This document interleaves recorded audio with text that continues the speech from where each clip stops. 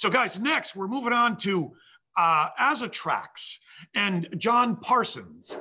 And the first time I heard of this company, I'm an old geezer, you have to remember. I remember GE making Azatrax, and that was the first independently controlled train systems way before DCC. Guys, I'm talking mid 70s, when I was when I was like in 3 or 4 years old. But when I further looked into Azatrax and John, I realized he's a specialist in circuits and signals. He's got a great tagline. And his tagline is, and you give me a second just to find it. If something can be activated with a button, it can be automated with a train detector. How cool is that? So instead of pressing a button, you can make it automatic. So John, I love that tagline. It's really cool. John is a coach, service sponsor, guys. And let's go look at this video he has. But hold on. That was for my cue. Hold on, guys. Quickly, let's go to azatrax.com and just see how nicely organized this website is. He's got a search mechanism. He's got all his menu items down the left side, everything that's going on, easy to use circuits. Look through these circuits. There's some circuits here I never really thought about. But for exhibit layout, so it'll stop things, move them back the other direction, reverse reverse looping, all kinds of stuff. Really cool. So check all of that out. He's got his train schedule up there, and then he's got his kind of like an index down at the bottom, like we've seen in other websites that are well organized. And you could get to see all of these things. So with that, let's roll. Finally, we could roll to the little video that we have. So go ahead and roll the videotape. Azatrax is a maker of train detection circuits and layout automation electronics.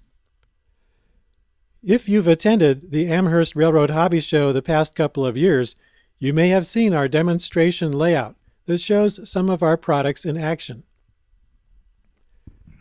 We have circuits for grade crossings with movable gate arms or with simple flashing lights. Check out the brake lights on the car.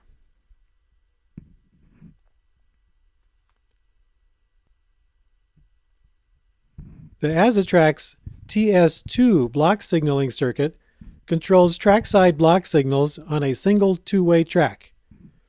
You can connect one standalone circuit to a pair of signals at one location, or you can easily connect any number of TS2 circuits in a chain, and you will have coordinated signals all the way down the line.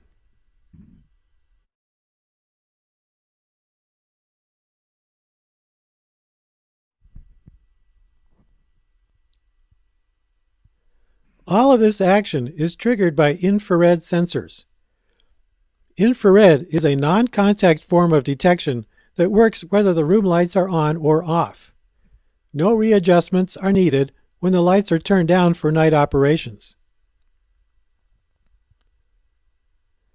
And you do not have to cut rail gaps or modify your rolling stock.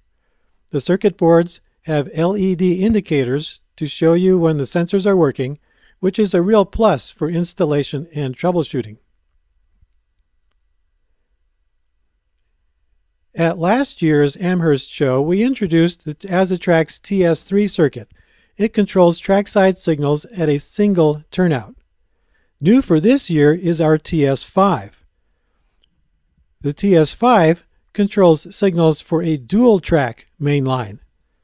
The signals can be intermediate signals, either single head or dual head.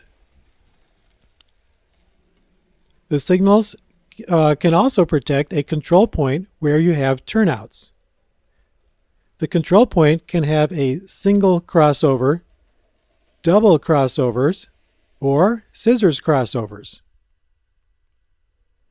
A turnout to a branch line or passing siding can also be part of the control point. TS5 circuits can be linked to other TS5 circuits, and you can also link to TS3 and TS2 signal control circuits. Create a complete working signal system for your railroad, one location at a time. For more information, see our website, azatrax.com. Thanks for watching.